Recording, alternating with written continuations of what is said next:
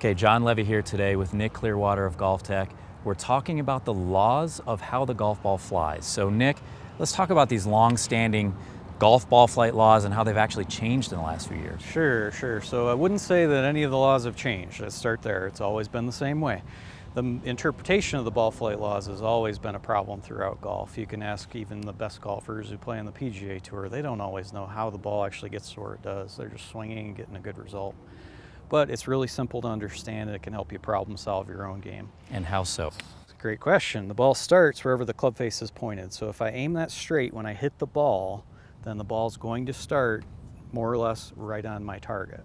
This is the primary projection tool. This is where the ball's going to begin. So not my swing path. No, that's the misunderstanding. And you lead into a good point of slicing golfers try to swing more to the left as they hit the ball, and it's just making their slice even more predominant.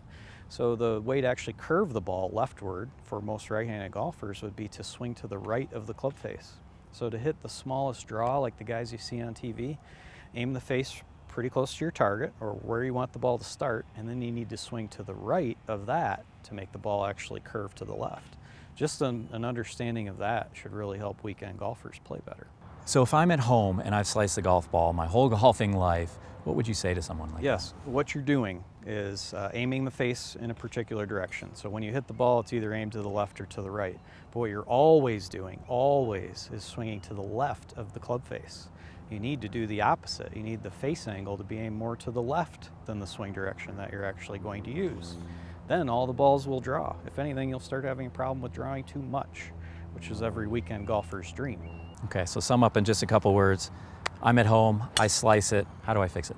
So if I wanted to never slice another ball, I could start by pushing the butt end of the club further toward the target and raise it up, turn my grip more to the right than I usually do, close my hips and shoulders, and then on the backswing, make sure I bring the handle of the club inward or close to my right leg. And that would be a pretty good recipe to stop slicing altogether. You tend to hit a lot of shots that look like this. That would be a great start. Doesn't mean you still can't do something wrong, but that's how you'd start. Stopping slicing isn't that challenging, but if you don't know where to start because you don't really know the ball flight laws, there's just no way to do it on your own. It would take a tremendous problem solving or trial and error process to make that work. It would just be luck. Swing better, play better. GolfTEC.